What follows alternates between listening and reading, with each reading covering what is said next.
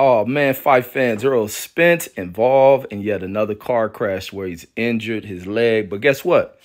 It ain't Errol drunk or nothing. The 14-year-old stole his parents' vehicle and driving at a high rate of speed, running a light, run right into Errol Spence's vehicle.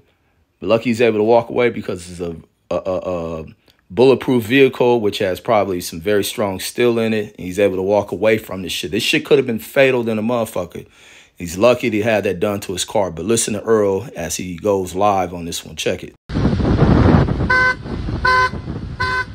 Yeah, he ran the light. Fuck my whole shit up. Man, shut up. It don't matter. Oh, it happened to me. I seen him too. Drive, ran right into him. I had my kids in the car. Shit, ain't no worse luck than no damn car. Shit, motherfucker hit me. Fuck my leg up. It's crazy. It's crazy. This thing my car bulletproof. This nigga 14 done took his parents' car without them knowing. That's He ain't crazy. got no goddamn driver's license. That's crazy. Kid that hit me 14 years old. Shit, that could have been much worse. He was going pretty damn fast. He going fast as shit, but my car bulletproof.